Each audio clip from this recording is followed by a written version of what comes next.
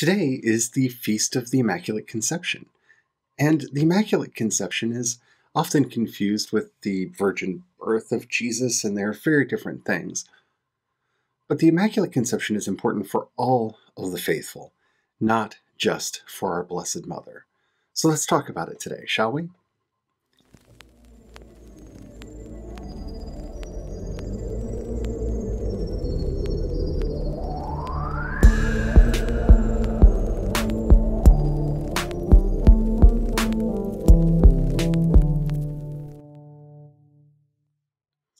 Hello everyone, my name is Charlie and welcome back to my channel, or welcome for the very first time. Today we are going to be talking about the Immaculate Conception and why it is so important to us. Now, I am not going to go into all of the dogma that has been promulgated about this and all of the various teachings that have happened over time. I'm actually going to focus in on one particular thing that happened during a blessed Marian apparition in Lourdes, France. You see, this wonderful message that was brought to us by Bernadette Soubirous has ramifications that I don't think the Church or the faithful have really begun to wrestle with in their fullness yet. If you're not familiar with the story, young Bernadette Soubirous started having visions of a beautiful lady, as she referred to her, in a grotto in Lourdes, France. She would go and talk to the lady, and the lady would talk to her, and one day the priest asked her to ask the lady who she was. And when she asked the lady responded, very interestingly, "I am the Immaculate Conception." Now this confused the priest and confused the clergy for quite some time because, one, the dogma of the Immaculate Conception had not been formally promulgated yet. This was something that had been in discussion for centuries. In fact, you can find references to this all the way back to the Proto-Evangelion, where we see Mary being born of a very special birth to Anna and Joachim. So this does go all the way back in the tradition, but it had not been formally declared. But the thing that confused them more than anything else is that this beautiful lady did not say, "I am the product of the Immaculate Conception." She did not say, "I am Mary." She did not say, "I am Miriam, I am Mariamne." She said, "I am the Immaculate Conception." Well, why would she say, "I am the Immaculate Conception"? Why would she say that? Because that is who our Blessed Mother is. You see, this is what we often neglect when we talk about the Blessed Mother, when we talk about our sweet Mary, our Queen of all hearts, the Queen of the angels, the Queen of the apostles, the Ark of the Covenant, the altar of the Lord. When we talk about Mary, we often focus on things that, well, to be quite honest,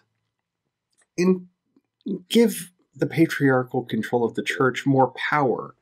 So we talk about Mary ever virgin, or we talk about her motherhood in that she was quiet and meek and all of those aspects of her life.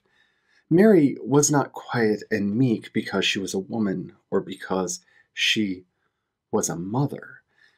Mary was quiet and meek because she was the secret of the Lord. You see, as Jesus said, the first shall be last and the last shall be first. When he said this, he was talking about his Blessed Mother, our Blessed Mother. She was last in that she is not mentioned much in Scripture. She was there at the beginning, at his conception and birth, and she raised him. She found him in the temple. She goes to meet him, and Christ makes a very blanket statement, "Who is my mother?" And this is important for us because we are to remember that we are to be the mothers of Christ in all that we do, but that's a topic for another time. She was there at his crucifixion. She was there at his resurrection. She was there at Pentecost. She's there at every major part of the story. But for the most part, we know very little about her. And this is intentional on the part of God. You see, her work was done, as the prophetess tells us, in her heart. You see, she pondered all things in her heart. She prayed. She performed her labor with Christ. As he hung on the cross, her heart was pierced. And in unison with him, the sacrifice was made that opened the path to heaven. And again, a topic we can talk about at another time. So when Mary appeared to this beloved, blessed Saint Bernadette in France, she said to her, "I am the Immaculate Conception." Because that is who our Blessed Mother is. You see, when faith is born in us, we are conceived in the very heart of Mary. She is the matrix, the mold in which we are formed. She is the model that makes us who we are. She is our mother. She is the new Eve. She is our mother Zion in heaven, our blessed home. And in her, we are made new. We are made into new creatures. The old things pass away and all things are made new. It is in Mary that we are born again. In the waters, we die, we are buried, and we rise again, nascent souls, in search of light, of love, of a world that needs to be restored and brought back together through the glorious mystery of reconciliation that we are all called to be ministers in. This is our Blessed Mother. She is the Immaculate Conception, not the product of her own, but of ours, of all of ours. In the heart of Mary, in the sweet, immaculate heart of Mary, we are clean because we have her heart beating within us.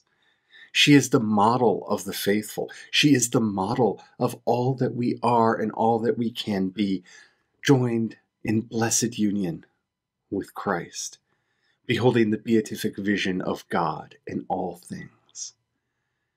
She is our mother, our sweetness, our life here below. She is our Immaculate Conception. So today, of all days, we remember her. We give thanks for her. And we pray that we will be born in the image of her divine child, that her divine child may be born into this world through us, in us, with us, and by us. For, as always, in all things, we do them with Mary, through Mary, by Mary, and with Mary. For she is the matrix of the cosmos. She is our sweet and holy mother. I hope that you got something out of this today. This is a bit more of a devotional kind of video than I usually do, but I really wanted to do something special to mark today. If you have any questions, please put them down in the doobly-doo down below. And as always, may God bless you and keep you, ever growing in wisdom. Until next time, may the peace of God be with you. Amen.